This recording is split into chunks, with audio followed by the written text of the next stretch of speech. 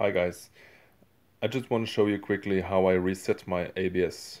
This is my 2002 R1150GS. Currently got an error with the ABS.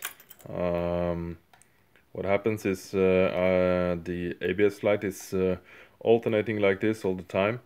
Even when I roll off, there's no self-checking sequence, and the lights is alternating like this. So what you do is that you connect wire number 2 with wire number 4 in the diagnostics port, and then turn off the ignition like I done now, and then press the ABS button 8 seconds. 1, 2, 3, 4, 5, 6, 7, 8.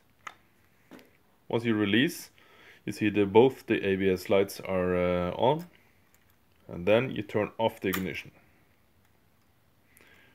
Now,